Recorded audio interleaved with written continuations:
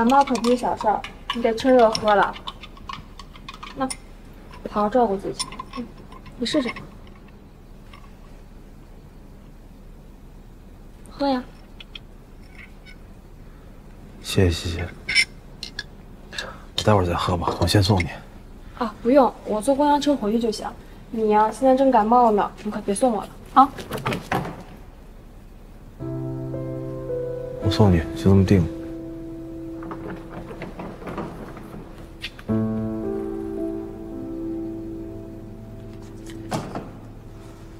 西西，你真的打算把你的一辈子就这么赌在杨晨光身上？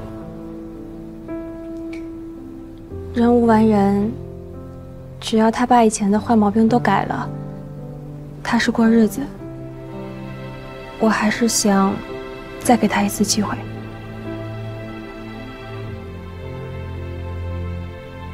小宝，虽然你什么都没有说，但是我知道你心里在想什么。以你的条件，你一定可以找个好姑娘当女朋友的，小宝。祝你幸福。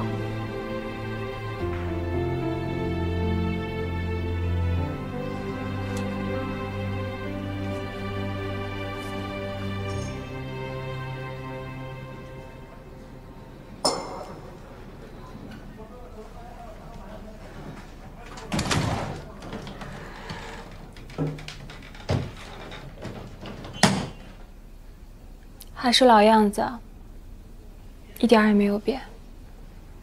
西西，这儿真的比白日梦差远了。我之前不就住这儿吗？我知道，但是我就是替你不值。没有啊，我觉得挺好的，而且这有我很多回忆呢。晨光也买了房，正在装修呢，过不了多久，我们就可以搬过去了。西西，我就是不放心，我不放心杨晨光这个人。西西，你答应我，如果有一天他欺负你，你告诉我，我带你走。小宝，这段时间多亏你照顾我，我明白你的好意。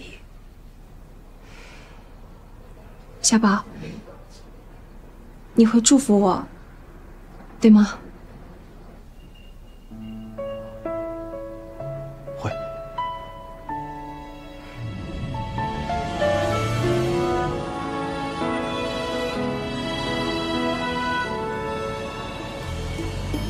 那就默默地走，不用再担心什么。你也挑挑吧，看看喜欢哪个。我可以要这个。陪着夜空沉默，是否能缓解落寞？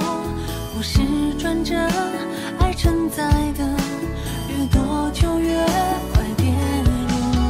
早应该想明白，这结局终会来。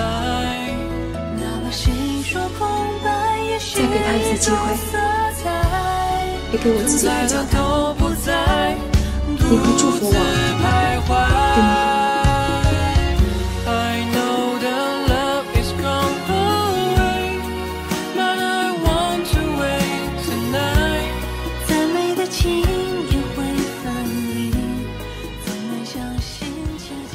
不就床背比我好吗？就知道你抱大腿，你去死吧你！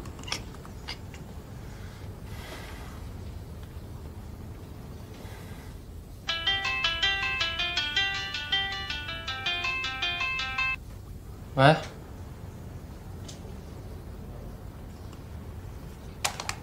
怎么回事啊？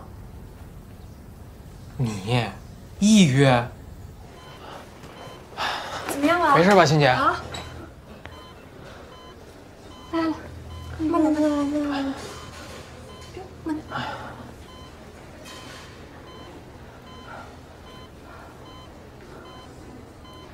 郑强呢？没来。没来？我就知道你是假装生病求关注。挣钱还等他开会呢，我已经给他夺命连环 call 了，人马上到了。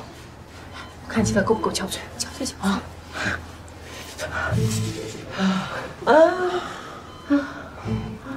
香吗？香。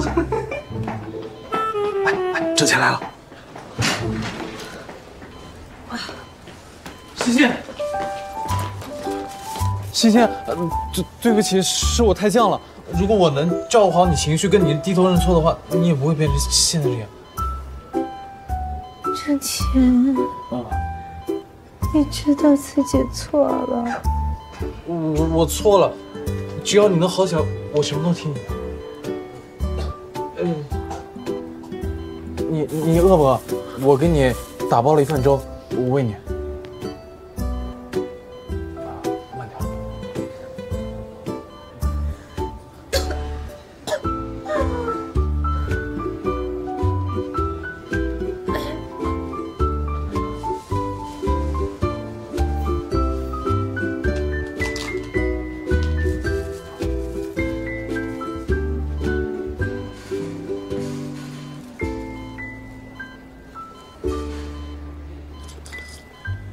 烫吗？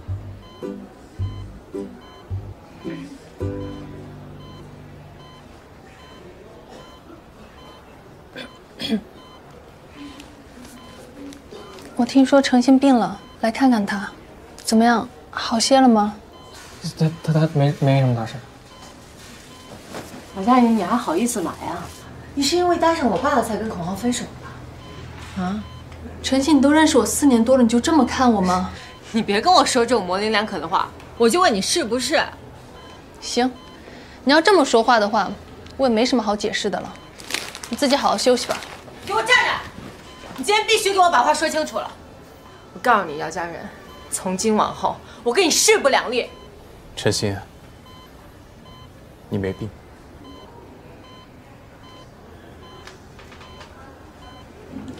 挣钱所以，你告诉我你病了，就是为了让我过来跟你道个歉。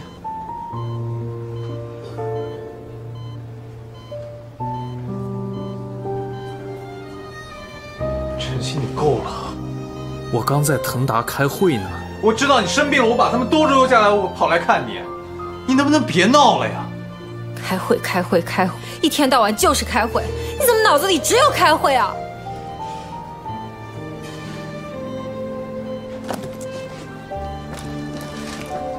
挣钱！没什么事的话，我也先回去了。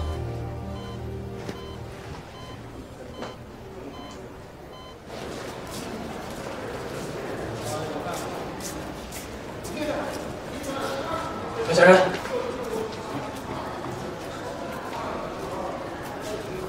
你和郑鑫他爸到底怎么回事？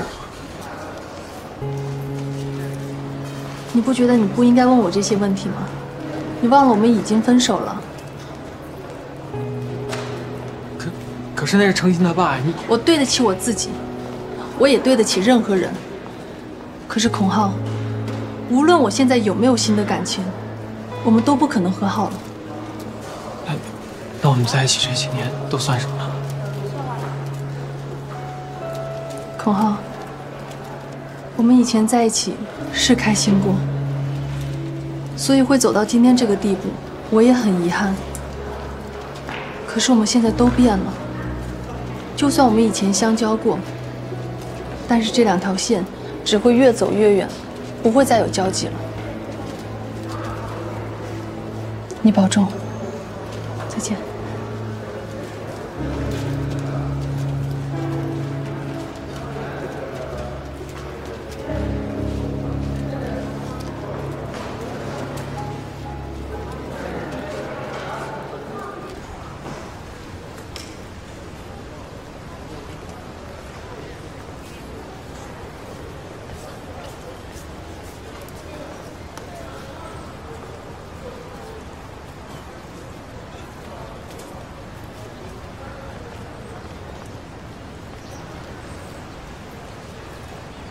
喂，楚总，我今天不太舒服，我先回去休息了。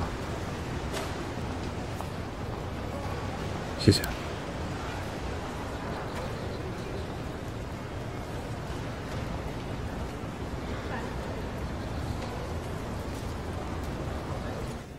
其实我自己心里知道，我不爽真正的原因，是因为我觉得我自己亲手把挣钱送出去了。他当初要创业，我那么支持他，他现在为了创业，都把我边缘化了。我们之间的第三者不是一个人，而是他的事业。你呀，就是想要的太多了。现在有点上进心的，谁不忙啊？对不对？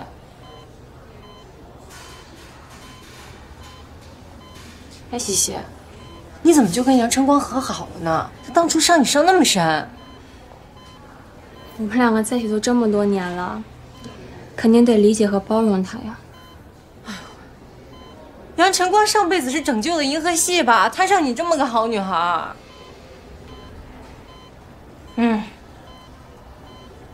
好了啊，我没事了，我们出院吧。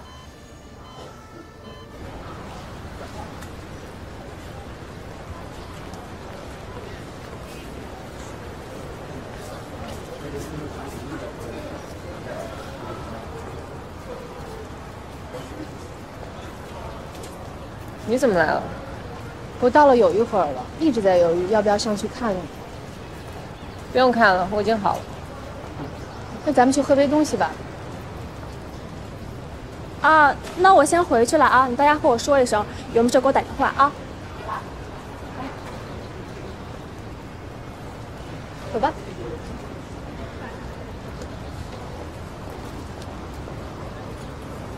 你怎么这么快就出院了？身体好了吗？怎么不多在医院住几天？不要您关心啊，你这种虚假关心的小伎俩呢，用在挣钱身上还行，用在我身上，我只会觉得你很做作。我得罪你了吗？你为什么对我火药味这么重啊？你不碰火药，你闻得到火药味吗？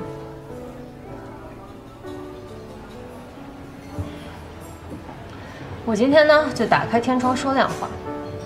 挣钱是我的男朋友，我不希望你跟他走得太近，也不希望你跟他有任何的瓜葛，所以，请你自重 ，OK？ 我想这个你是误会了，我们就是工作关系而已。工作关系？你有哪个男同事会在你生病的时候去医院照顾你啊？或者说在你喝完酒了以后还去你家呀？真逗。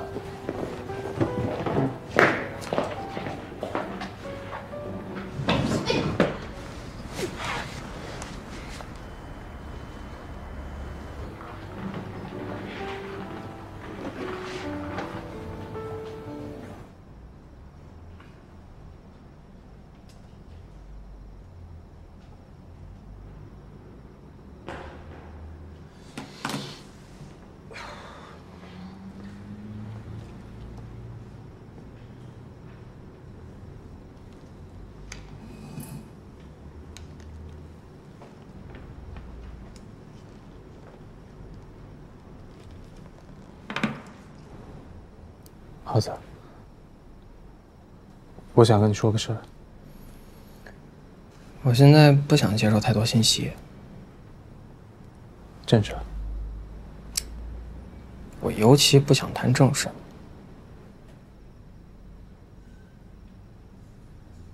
我决定接了脱口秀那个节目。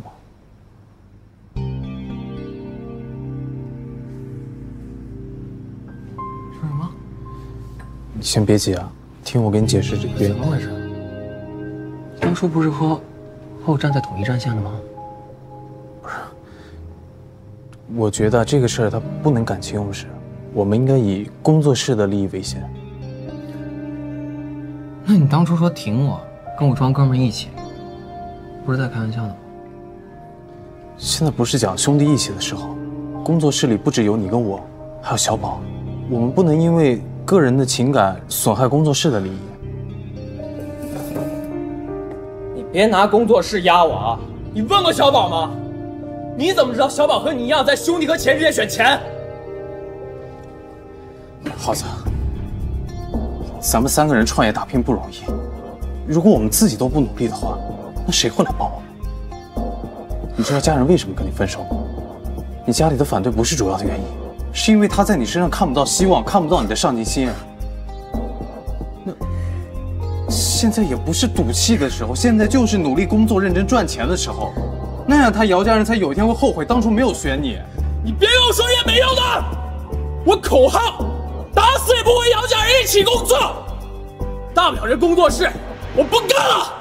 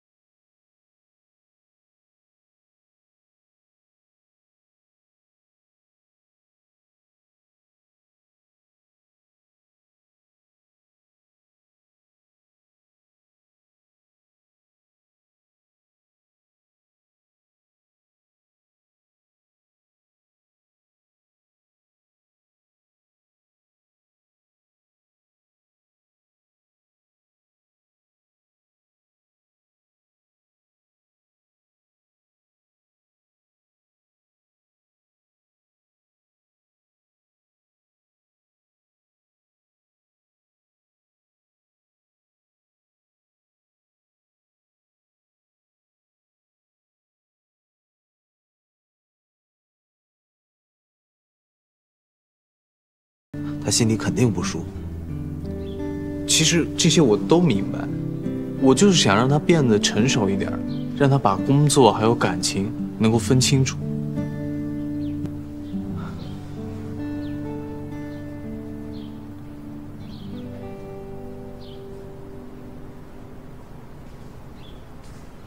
哎，耗子，你回来了。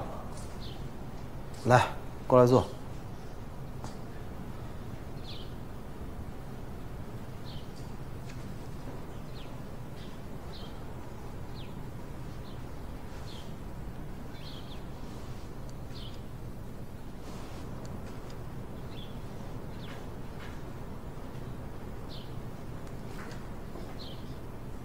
好尴尬呀。我跟你们说个事儿吧，我又失恋了，蒙西西要结婚了。小宝，你想开点。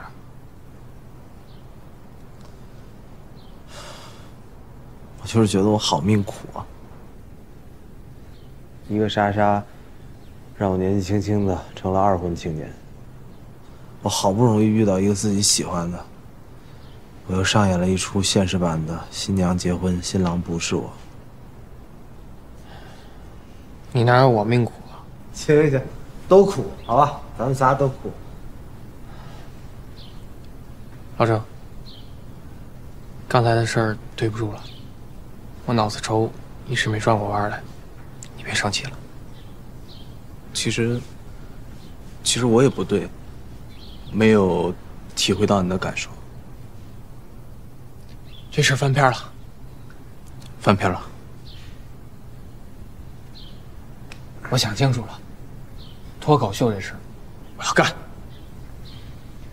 我是个男人，不是个孩子了，不能动不动就闹情绪。我要挣钱，挣很多很多的钱。只要咱们好好干，1年买车，3年买房，不是梦。这话说的真的听上去很像传销组。管他传不传销呢，1年买车，3年买房，干！加油！各位，第1期节目的制作内容已经通过了我们公司的审批，递交到了平台。平台这边给的反馈非常好。郑谦，今天抓紧时间把合同签一下，筹备的事不能停，还要继续。如果遇到什么困难，抓紧联系我们尽全力支持你们。不过楚总，因为我们是要采用棚录的形式，而且我们还得搭景，所以对于这个拍摄场地，可能还要您这边。场地的事我已经想过，就在你们白日梦工作室，非常适合。我们工作室，那搭得下去？你记得你们工作室旁边还有一个小仓库吗？把那儿整理收拾出来，重新布置一下，就非常适合这次的拍摄内容。你想，一来可以节约成本，二来可以给你们工作室做做宣传，这是双赢的事儿。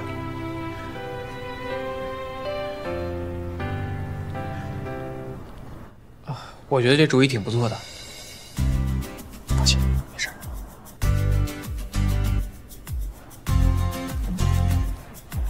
郑谦，希望我们一战成名。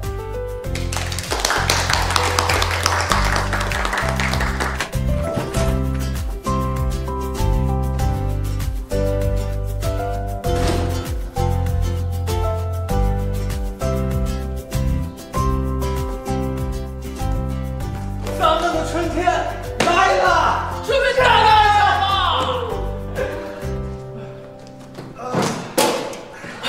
必须走一个，走一个。来，干杯！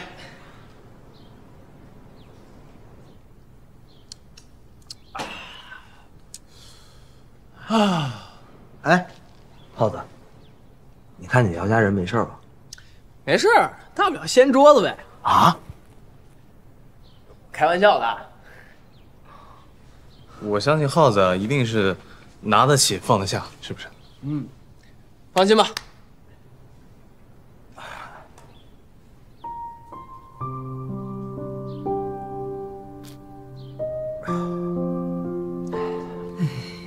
你呀，也太任性了。要不想在家待，饭总得吃吧？有别墅你不住，有家人你不陪，非跑到这儿来受罪。这房子还是我嫁给你郑叔以前住的，好久都没人来，也没人打扫，真不知道你怎么想的。妈妈，你这不是心灵受伤了吗？我来这里独自疗伤。你跟小郑啊，要是有矛盾呢，就坐下来好好说一说，那说不定就是个误会。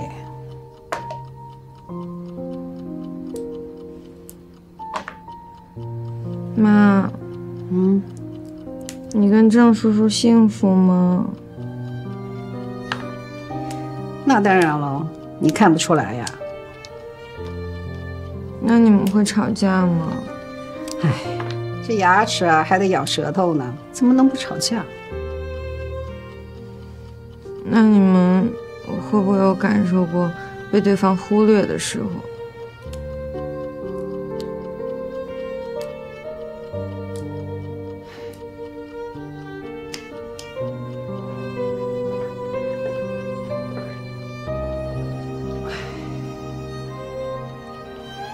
女儿，你已经长大了，以后的人生啊，不可能像在爸妈身边一样，人人都关注你。你要有同理心，这就是人人都挂在嘴边的，要懂包容、知感恩，是吧？这个人生其实它没有输赢，你两个人争到最后，争得头破血流，那到最后不过是两败俱伤，明白吗？行了，多大点事儿，妈给你做饭去啊。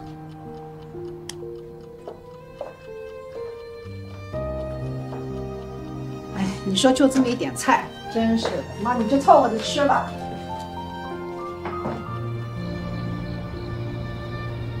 喂。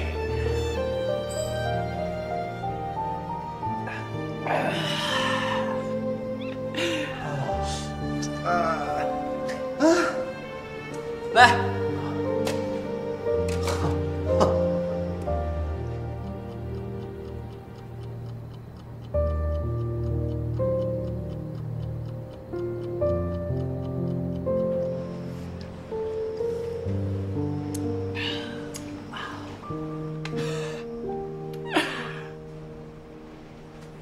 怎么样，二位？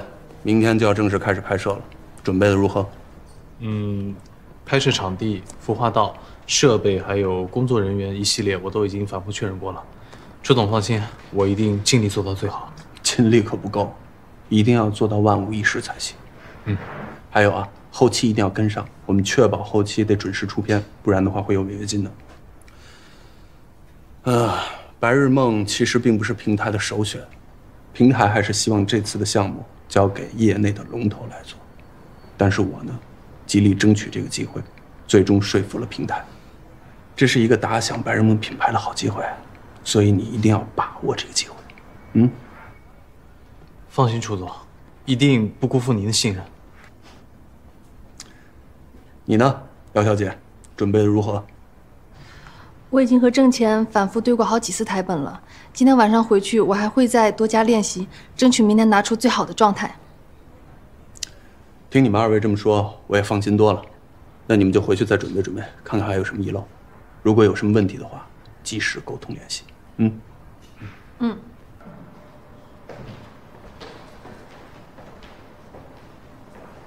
其实刚才楚总的话，让我压力挺大的。我也是压力山大，我总是忘词儿，怎么办啊？我都快急死了。没事儿，明天是录制，又不是直播。再说了，有提词器，到时候 NG 了再来一条就行。我是觉得吧，我是一个新人，如果总是靠那个提词器的话，多不好啊！我就想自己背下来。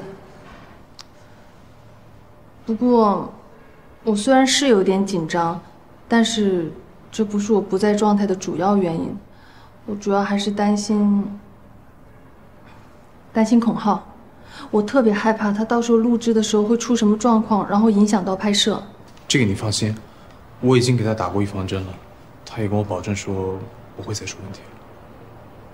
以孔浩的脾气，还真说不准。你我都了解孔浩，你那个预防针不一定有用。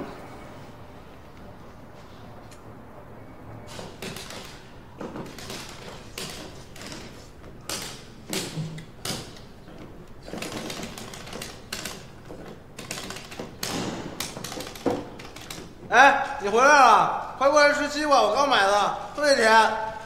回来了，你吃吧，我一会儿再吃。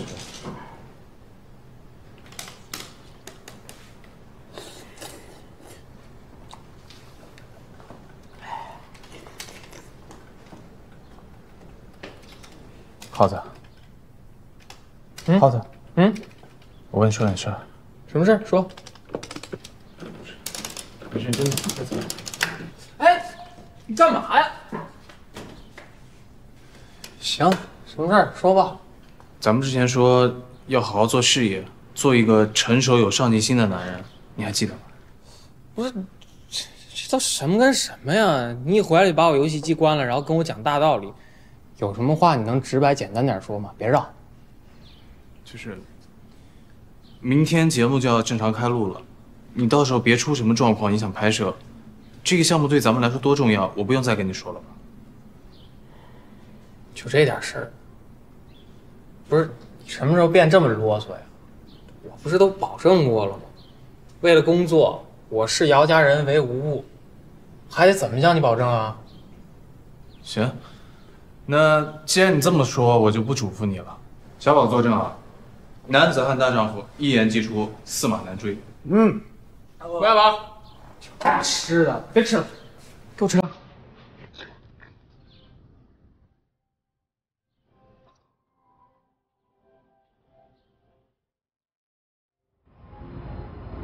让你印象最深刻的人是什么样子的存在呢？可能是你最痛恨的那个人，也可能是你遇见过最奇怪的那个人，还有可能是最搞怪的那个人，当然，更有可能是你爱过一直忘不掉的那个。我有一个朋友小梅，和男朋友分手了，过了1个礼拜，男朋友微信问她有没有把分手的事情跟……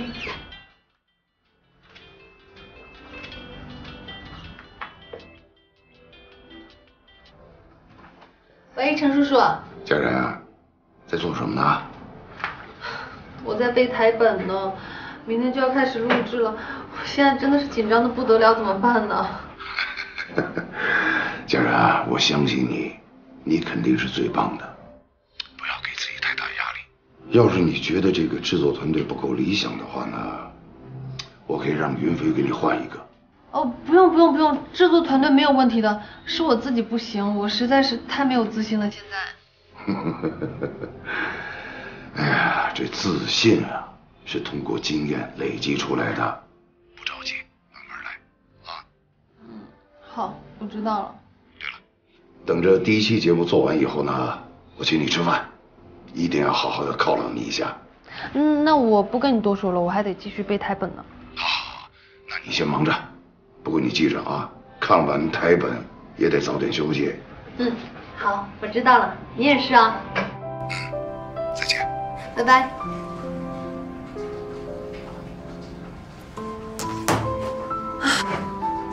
这是小梅最记忆深刻的人。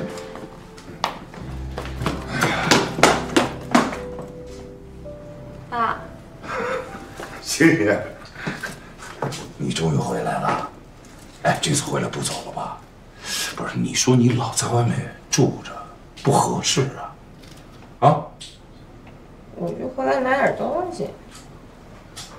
走不走再说吧，反正今儿也不走了，听你一次呗。行。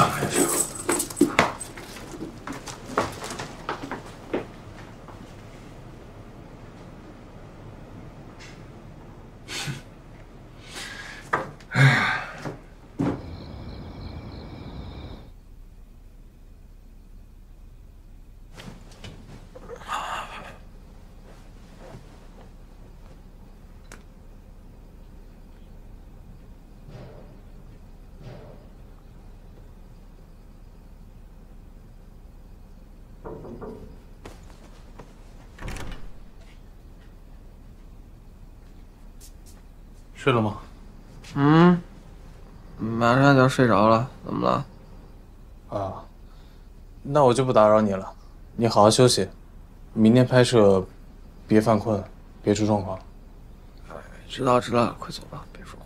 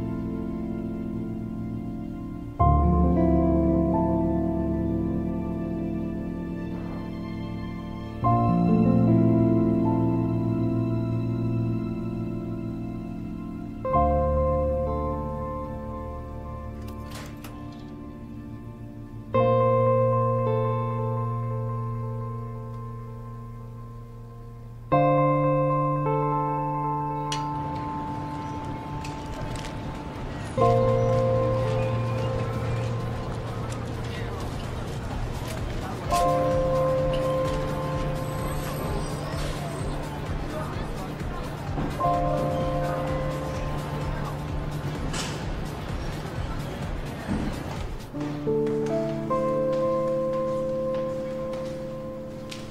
子，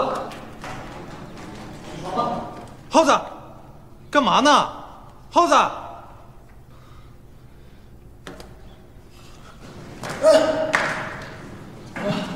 不是你昨天晚上干嘛去了？我不让你早点睡吗？怎么又一身酒气？我睡不着啊，喝酒也是助眠的嘛。老郑，别说他了，赶紧给他弄醒，我去准备器材了。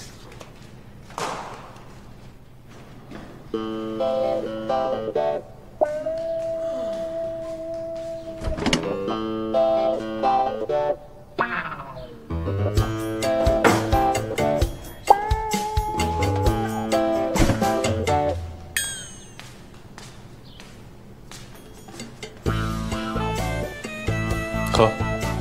哦，不想喝。喝，醒醒酒。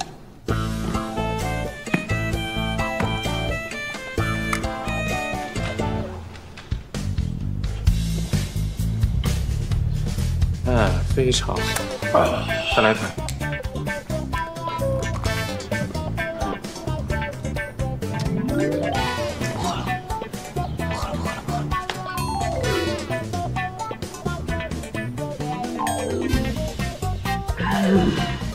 特别好啊！再来盆，酒还没醒呢。来，不喝了，老周。哎，乖。对，大口。对，哎，好。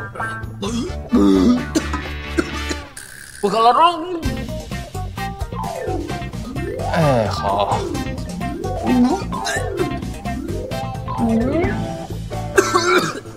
还困吗？不困了，不困了。不困的话。 准备工作。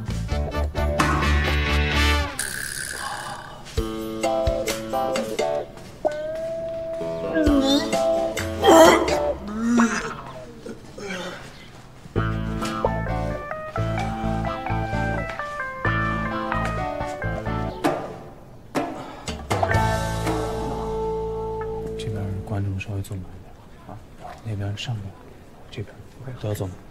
好的，是的，行。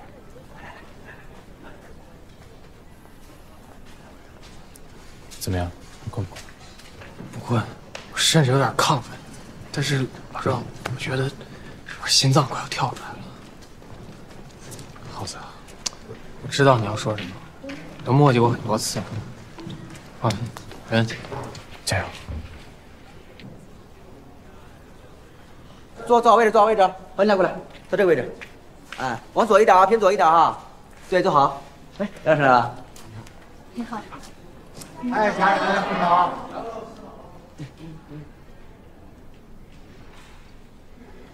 老师，这边请。哎，好。哎，化妆。啊，给老师补妆。好。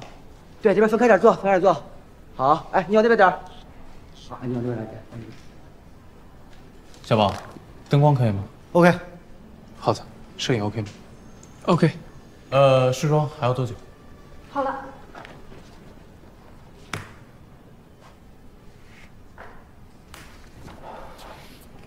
遥不可及第一期，3、2、1 ，Action！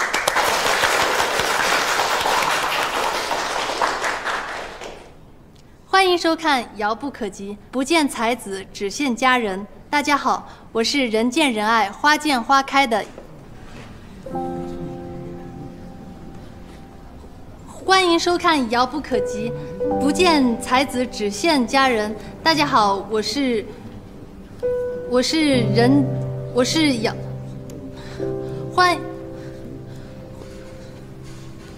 对不起，我再来一次。没事，放松点，咱们再来一次。 3、2、1。欢迎收看《遥不可及》，不见才子只羡佳人。大家好，我是人见人爱、花见花开的姚佳人。今天我们要讨论的主题是在你记忆当中印象最深刻的那个人。在你记忆当中印象最深刻的那个人是一个什么样的存在呢？他很有可能是你最痛恨的那个人，也很有可能是你遇到过最奇怪的那个人，还可能是你觉得很搞笑的一个人。一直在盯着机器呢，最有可能的就是你爱到忘不掉的那个人。但愿他能把这个状态我有个好朋友，他叫小梅。她和她的男朋友分手1周之后，她男朋友又给她打了一个电话，问道：“你有没有把我们分手的事情告诉我们共同的朋友吗？”小梅一听，心里觉得好心酸哦。原来她的前男友还挺好的，分手以后还想着2个人共同彼此